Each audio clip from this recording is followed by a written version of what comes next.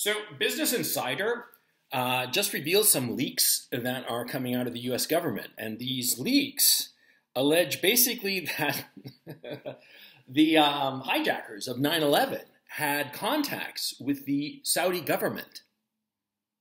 I mean, this is stuff that everybody knows, okay? This isn't new. Huh?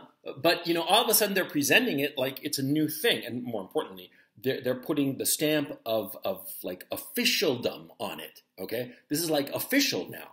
Because everybody back in the day, as soon as this happened, everybody figured, the Saudi hijackers, because that's what they all were, these 19 hijackers of 9/11, they were all Saudi citizens. And they must have had some connection with Saudi intelligence, right?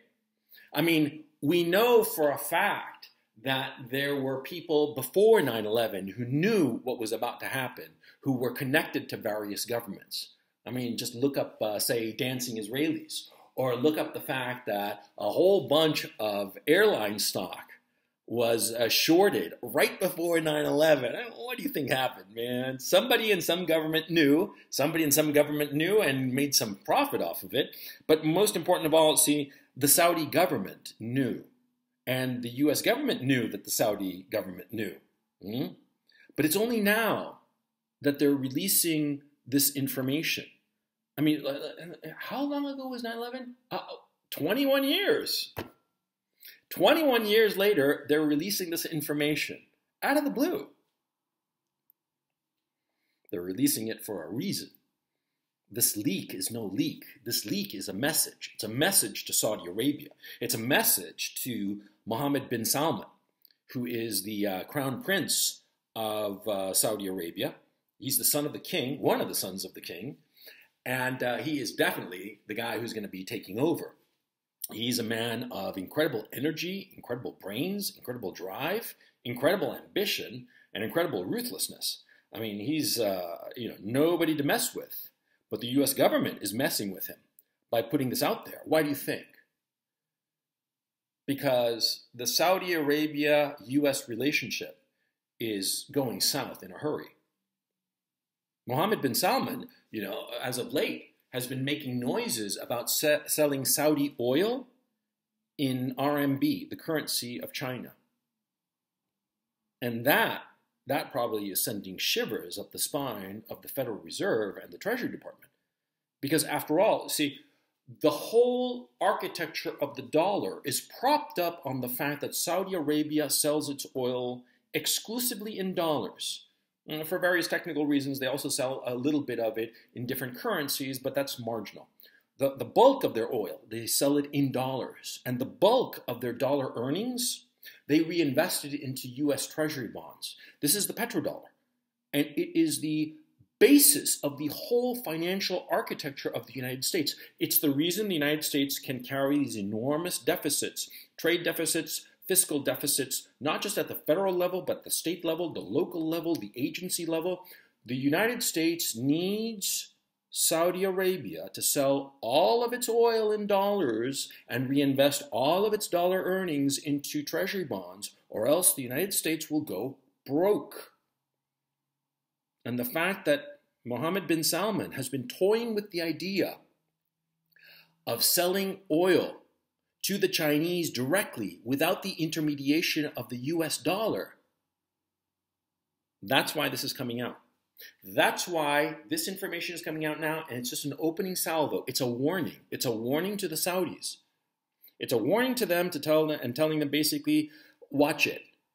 We can make your life difficult. And this is just a little taste. You're going to have a little PR problem over this. But we can start ratcheting up the problems if you become a problem for us.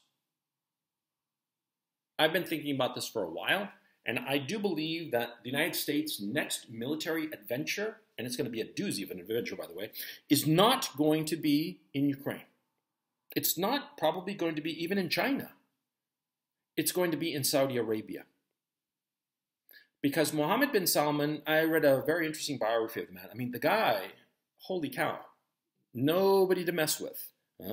And once he gets an idea in his head, he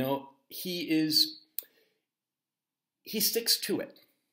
And once he's made up his mind on a course of action, he tends to get there. Now, Mohammed bin Salman is no fool. He recognizes that the US dollar is toast. It's going down the tubes. He recognizes that China is potentially his biggest market. He also recognizes, crucially, that Saudi oil is not limitless. And so he knows that it would be smart to start positioning Saudi Arabia with the coming thing. And the coming thing is China, Russia, India, Iran. That's the coming thing. And Mohammed bin Salman has been very clever about opening lines of dialogue with the Iranians. They're meeting all the time in Europe, in Vienna. And this is a known fact. This is not something I'm making up. Just Google it yourself. See, Mohammed bin Salman realizes where is the future, where the future of Saudi Arabia lies. And it does not lie with the United States. The United States is going down the tubes. Everybody realizes it. Mohammed bin Salman is positioning himself and his country for that future with a drastically diminished American power. And so the Biden administration wants to make sure that MBS remembers who its current friends are and not mess with the United States, at least not yet. And so they're sending this little warning, and it's going to get worse and worse and worse because MBS is going to ignore the United States. And eventually the United States is going to get into a froth over Saudi Arabia. I'm telling you right now, the next big thing for the United States is going to be the invasion of Saudi Arabia. It sounds insane at this time, of course, but think back to late 2019. Could you imagine all that's happened over the last 2.5 years? If you could teleport yourself back to November of 2019, the pandemic, the BLM riots, the vaccine mandates, the complete vanquishing of the Bill of Rights in the United States, and now this Russian invasion of Ukraine, and all the blowback that's causing the European and American economies, how they sanctioned Russia, and it was worse for them? I mean, come on. Could you imagine anything like that? No, nobody could. But you can see where the ball is bouncing and where the next bounce is going to be. Not right away. It's actually not the next bounce, but maybe 2-3 more bounces of the bright red ball. Right now it's bouncing on Ukraine. It's going to bounce a couple more things, and then it's going to bounce on Saudi Arabia. In 5 years' time, there are going to be troops fighting in Saudi Arabia. U.S. troops fighting in Saudi Arabia. You watch.